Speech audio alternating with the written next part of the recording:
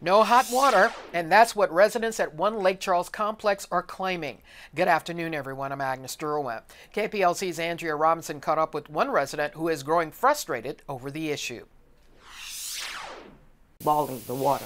This is how our pots are like destroying our pots because we got to boil water every single day in all our pots. Boiling pots of water. It's become a part of Ashley Edwards' daily routines. It's just crazy. We shouldn't have to go through that. We really shouldn't have to come back home from work and have to wait at least almost an hour to get some hot water just to take a bath and continuously do it all through the day to bathe my children. She lives at the park at Winterhalter, or previously known as Sunlight Manor, where she claims to have no hot water in her home. But lately, like, they're not even trying to fix it. So it's been like a month now. We have no hot water. We have to boil water to take baths, clean everything, and it's just basically miserable. It's miserable.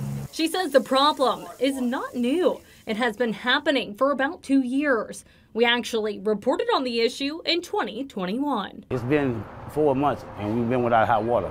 It's very uncomfortable. Now, Edwards tells us after that story ran, the problem was fixed temporarily. And we don't want that to happen again. We want a permanent fix this time. Edwards says that she's even contacted her city councilwoman and the housing authority. They say they can't do anything. Nobody can do anything, basically. So we just at a loss right now.